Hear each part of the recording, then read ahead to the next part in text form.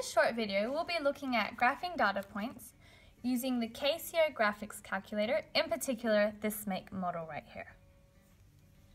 Now just pretend that we finished our science experiment and we have two variables that we wish to plot against each other. Our x variables and our y variables. Our independent and our dependent. We want to put them on a graph that looks similar to this, and we wish to find the line of best fit. This can be done using this calculator. So to begin, press the on button, which is located right here. Press the menu button right there, and it will show you all the options that the calculator has to offer. This will be our cursor. Navigate until you find stat. Once it is highlighted, press the enter button right here. As you can see, there are data values already plotted in. We do not want these, so you can get rid of these if this is the case on your calculator. Press the delete button, and the ones that are highlighted will be deleted. If it is taking a while, there is a way around it. These are the options, the tabs.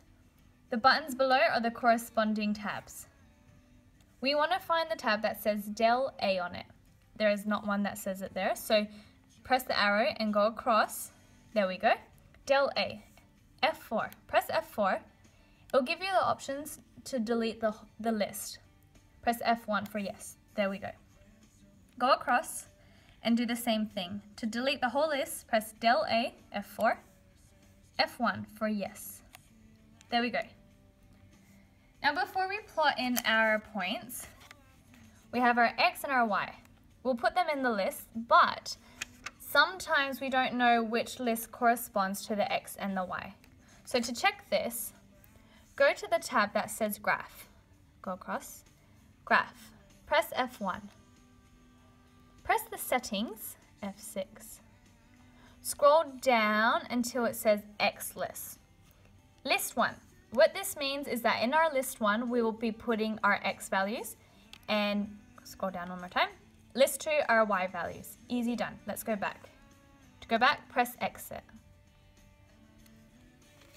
These data values we want to put in there now. So our X values will go in our list 1, our Y values in our list 2. So our x value is 1, 1, 2, 3, 3. So 1, enter. Always press enter after you do it. 1, 2, 3, 3, 4, 5. Those are our values, and you can see we have 7 entries. Now we've finished with our x, let's put in our y. So go across to the next list. We have 1, 2, 3, 4, 5, 6, 7. Easy. 1, enter 2, enter 3, enter 4, 5, 6, 7. Easy done.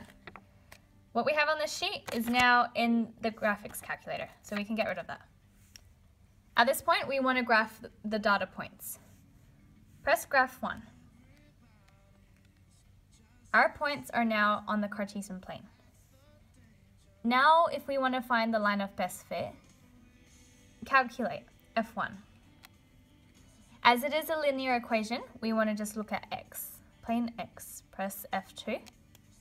The equation we want is ax plus b, F1.